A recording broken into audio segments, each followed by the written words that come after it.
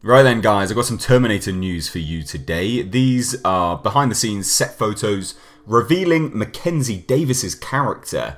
And these are genuinely really interesting because if you look closely at all of these photos, you can find this over at Just Jared, his website. But if you look at these photos, one, she's in great shape. Quite the Linda Hamilton styled physique here in that vein at the very least. But you can see numerous scars, and they're more kind of prevalent on the sides and over the back, but you can see that they're very particular, which I think we're looking at a Terminator infiltrator unit here. Absolutely we are. There was some descriptions a while ago which was from kind of insiders on the show which stated that Davis would be one of the new faces of the rebooted franchise. Obviously we know that. And she would be in the vein of Schwarzenegger's robotic assassin. Well, I think this confirms it. Because if you look at all of these scars, obviously she has flesh. Obviously, if she's a robot, one of the infiltrator units anyway. But you can see that it looks to have been repaired. She looks to have had to fix her endoskeleton. And yeah, I think it looks fantastic. I think the scars look great, to be perfectly honest. It adds to that really post-apocalyptic vibe, which I assume they're going to be going for.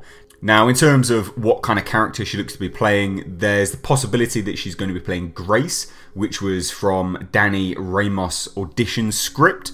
So there's the potential that this is blended from that nicely. It looks to be the case. Grace used the word affirmative. These scars look very Terminator-esque. What do you think of this? Do you think she looks good, especially in terms of her physique? Do you think she's built up enough for the role? Obviously, with respect to, if you're doing a throwback to Linda Hamilton, I think it goes hand in hand with that massively. I think you've got someone which looks really good in this role. She's clearly put a lot of work in. But in terms of the aesthetic of her character, which is more what I'm trying to get at here, I think she looks great. I think with the scars, especially if you're looking at the front and the back and down the arms, they are very symmetrically done. So it looks like she has had to have quite severe work and repairs done on what we can assume to be the metal skeleton underneath.